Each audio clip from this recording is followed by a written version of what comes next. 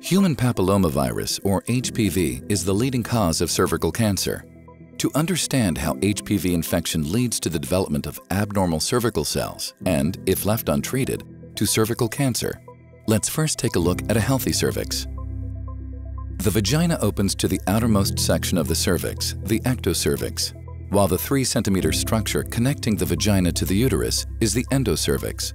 The transformation zone, where the endocervix joins the ectocervix, is the transition between the columnar, glandular cells of the endocervical canal and the squamous epithelial cells that line the ectocervix. The typical site of an HPV infection is the transformation zone of the cervix. Up to 9 out of 10 cervical cancers are squamous cell carcinomas. These cancers form in the cells of the ectocervix, and the cancer cells have features of squamous cells under the microscope. Most of the other cancers are adenocarcinomas.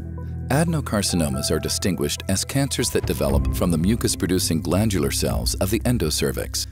Cervical adenocarcinomas seem to have become more common in the past 20 to 30 years. The epithelial lining of the ectocervix sits above the basal cell layer, directly adjacent to the dermis. HPV most commonly infects basal cells through small microtears in the epithelium, typically following sexual contact. It's here that stem cells replicate and then differentiate to become the cells that make up the epithelium. Infection of these cells by HPV can lead to a productive HPV infection in which new copies of the virus are produced. As they mature, infected epithelial cells support the replication of viral DNA and production of capsid proteins needed for viral packaging and release once the infected cells reach the surface of the epithelium. Further progression of the HPV infection results in changes in the epithelium that are detectable by Pap testing. Even HPV infections that produce abnormal cervical cells are often cleared by the immune system, but some HPV infections are persistent. These persistent infections can lead to the spread of the virus to adjacent cells, increased expression of viral genes, and more dysregulation of cell division. CIN can be categorized by severity into stages graded from 1 to 3, with CIN3, SIN3, representing the immediate precursor to cervical cancer.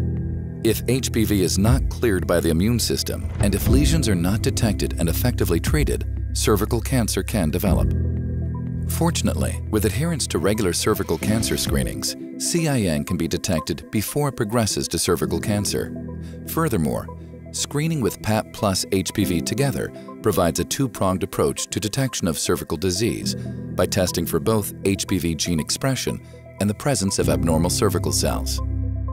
Screening with Pap+HPV together detects more precancer and cancer than either test used alone.